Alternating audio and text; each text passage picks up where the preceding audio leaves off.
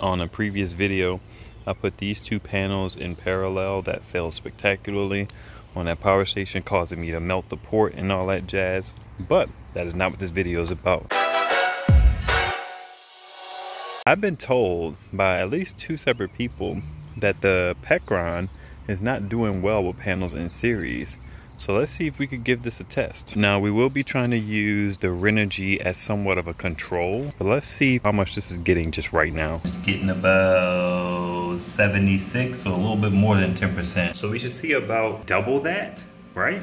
All right, let's do it. I'm getting 121. If this one is getting 60 to 70 in here, then that's about right. Holy moly. This joker got full on me. Son of a blues player. Okay, we're going to take some power off of here. God dog it, the plot thickens. So I grabbed my dehumidifier because that's the only thing I really have that can pull some power out without, you know, taking forever, I should say. All right, it's been about 5 minutes, so let's go in here and see what's what. I actually brought this in here because this is what we have this for, so might as well use its power while, yeah, I mean, 71 watts. I mean, you know, 67.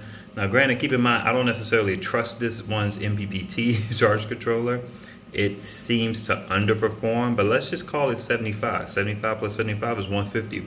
So right now, those particular panels are performing well compared to what I'm getting over here. They're getting double, and it's 2 panels. The only other thing that's left to test is what I would get on a sunny day. The good Lord done blessed us with a little bit of sun. Nothing crazy, but it's enough to get another sample of videos to compare. I just wanted to give a quick update. Right now, these panels were in series going into the Pecron, which was a bit of a nightmare. The first aspect of the nightmare is it's too much power coming in. Not in that it couldn't handle it, but I had to basically power dump in an extreme fashion. Then all of a sudden it just stopped working. I don't know why it stopped working, but right now I have put these panels back into parallel. I put these covers over there to stop sun output. It's not really a bright day anyway, so I don't think I should have too much power kind of flowing through the plug. I'm really concerned about whether or not these ports were arcing, and that's what caused the problem. That was a theory that Setite had, but now they're back into parallel, going into the Duran. And if I break the Duran, I don't know what I'm doing here. It is a 10 gauge cable, 50 foot.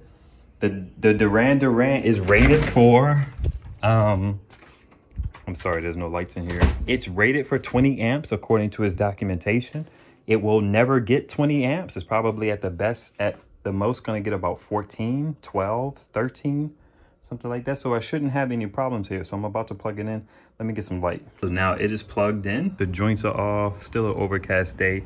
Should get about 10% output. So it's getting 137 watts. It's about 5 amps. And then we're still getting 130, 140, 140 watts. Now let's make sure the Pecron is not broken. So the Pecron is connected to the Renogy. You can see it's pulling 72 watts. Which makes sense because the other one is getting about double. And to be honest with you, I was a little bit concerned about, this is now merging into multiple videos. I was a little bit concerned about the series output.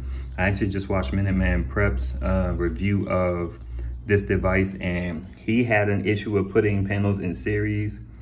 And I think the reason why I didn't run into an issue is because of the low amp output. And now I'm just gonna have this be the single outlier getting in from the Renogy, because I really don't want to have or go back to having 3 panels on 3 different power stations with 3 different sets of cables coming in. It was a bit of a mess. So now I only have 2. I'm going to end it here. I've holla.